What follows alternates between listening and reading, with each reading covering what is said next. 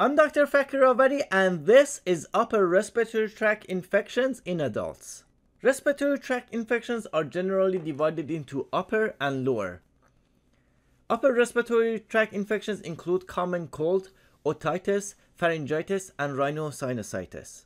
The paranasal sinuses are four paired air-filled spaces located between the orbits and below the anterior cranial fossa, and they are frontal sinus, maxillary sinus, ethmoid sinus, and sphenoid sinus.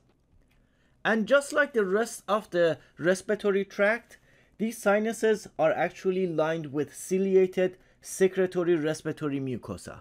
Now, these sinuses actually drain through narrow ostia, which are several millimeters in diameter, and are actually prone to obstruction when the mucosal lining swells in response to viral infections, for example, or environmental irritation. Rhinosinusitis is typically caused by inflammation and mucociliary dysfunction from either viral infections or allergies. There can be increased mucus production as well as reduced clearance, which can lead to obstruction of the sinus ostia, which creates a great environment for bacteria to grow.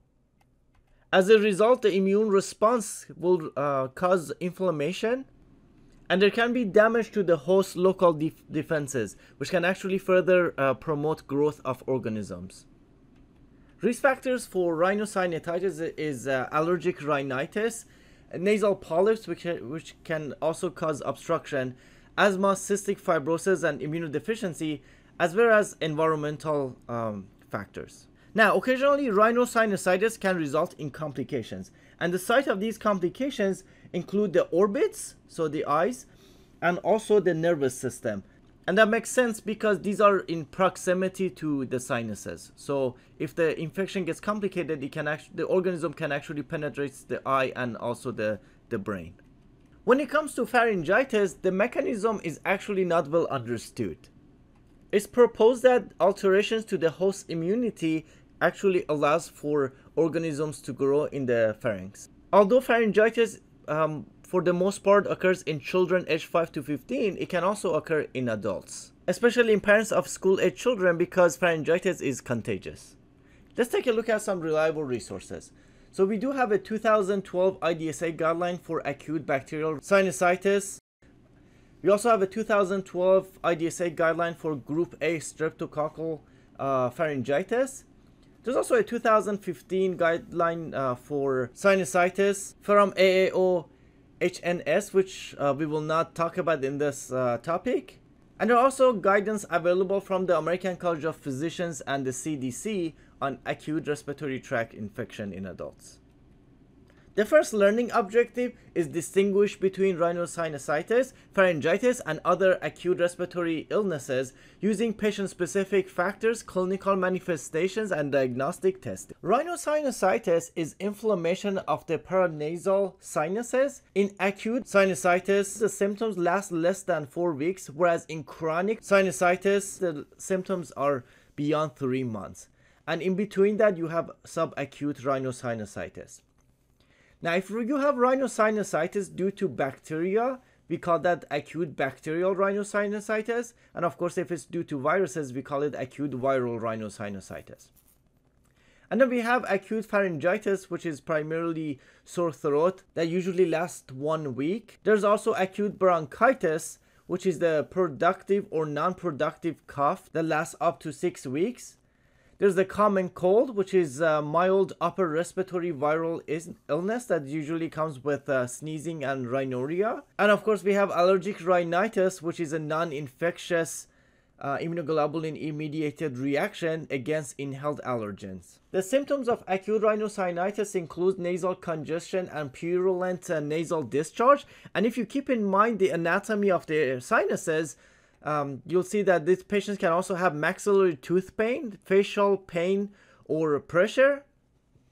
And of course, these patients can also have fever, fatigue, cough, hyposmia, or anosmia, which is basically reduced ability to smell or the lack of ability to smell. They can also have ear pressure or fullness, headache, and halitosis. Symptoms usually last between a day up to 33 days, depending on what's the underlying cause. And what's important to note is that 85% of patients actually can have at least reduction or sometimes even resolution of symptoms within 7 to 15 days, especially if these are viral infections, and that's without antibiotic therapy.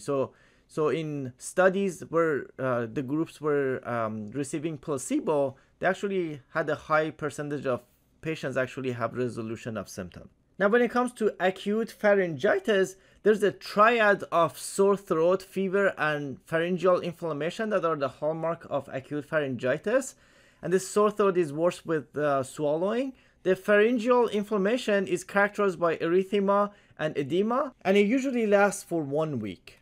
From the IDSA guidelines for rhinosinusitis, for diagnosis of rhinosinusitis, they have major symptoms and they have minor symptoms, and their criteria is that a patient must have at least 2 major criteria in order to be diagnosed, or they can have 1 major plus 2 or more minor symptoms in order to have a diagnosis of rhinosinusitis. Now, gram stain and culture from the sinus puncture is not routinely done because it's invasive, time-consuming, and perhaps painful for the patients. Now, it's important that if you use this criteria to diagnose the patient, it doesn't really distinguish between whether it's bacterial or viral infection. So that also needs to be determined. So here are the criteria that IDSA has set to distinguish between bacterial and viral. So if the patient meets any of these 3 criteria, there's a good, you can suspect bacterial rhinosinusitis. So one is if the patient has persistent symptoms or signs compatible with acute rhinosinusitis for at least 10 days. And that's because viral infections typically resolve by day 10, whereas bacterial infections typically persist through 10 days. Now, before the 10 days, if the patient has severe symptoms or signs of high fever, so 39 degrees centigrade or higher, and purulent nasal discharge or facial pain lasting for at least 3 to 4 consecutive days, that's suggestive of bacterial infection. As well as if the patient has the double sickening. So if the patient was initially improving and then followed by worsening, that's referred to as double sickening or double worsening, and basically the first part of it was due to viruses and the second part is due to bacterial growth. So that's also suggestive of bacterial rhinosinusitis. Now, acute pharyngitis can also have complications, and those include peritonsillar abscess, cervical lymphadenitis, mastoiditis, and possibly other invasive infections. So these are the structures that are around the pharynx, so if the bacteria can potentially affect those areas.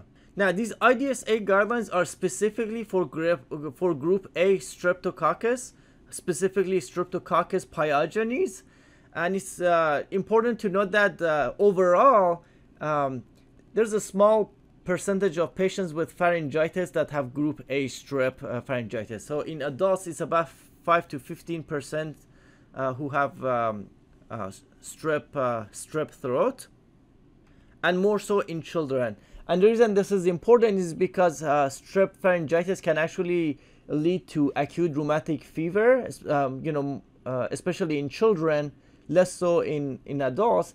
It can also lead to post-streptococcal glomerulonephritis.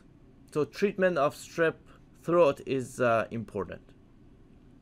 Now, here are the IDSA criteria for distinguishing between group A streptococcal pharyngitis and viral pharyngitis. So the most important is absence of fever suggests that it's a viral pharyngitis, whereas if you do have fever as part of the triad, it's more suggestive of group A streptococcal pharyngitis. Now, if you use these criteria, it's more suggestive. It doesn't really confirm. So if someone has fever, it still needs to be confirmed by bacteriologic culture. So what they do is that you actually swab the throat, or the clinician will do a swab of the throat and do a rapid antigen test for group A Streptococcus. So if this test positive, then the patient will be diagnosed with group A strep pharyngitis. And now if it turns out to be negative, there's no need for confirmation in adults because there's a low incidence of group A strep pharyngitis in adults. Now in children, it is recommended to confirm it if it's negative. Now because strep pharyngitis is contagious, you might think that if somebody gets it, you should test all of the household members, but that's actually not recommended.